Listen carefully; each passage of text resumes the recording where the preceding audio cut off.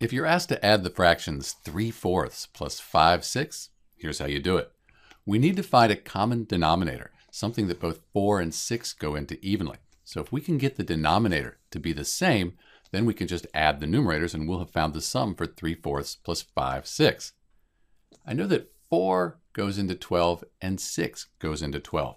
So I could say 3 times 4, that would give me 12. 6 times 2, that would give me 12. So now I have the same denominator.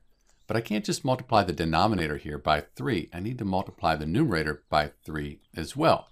That's because 3 divided by 3 is just 1. So we're not changing the actual value, just the way it's written. And over here, I need to multiply by 2 over 2. So now 3 times 3, that's 9.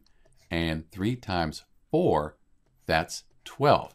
And 9 over 12, that's the same as 3 over 4. They're equivalent fractions. On this side, 5 times 2 is 10, and 6 times 2, that's 12.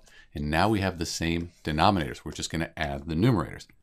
9 plus 10 equals 19, and then we just bring the 12 across when we add fractions. So 3/4 plus 5/6, that equals 19 over 12. This is an improper fraction. 19 is larger than 12, so we could write it as a mixed number. 12 goes into 19 one time with 7 left over. Bring the 12 across. And we could also call this 1 and 7/12. That's the same thing as 19 over 12. But in answer to our question, when we add 3/4 plus 5/6, we get 19/12, or as a mixed number, 1 and 7/12. This is Dr. B.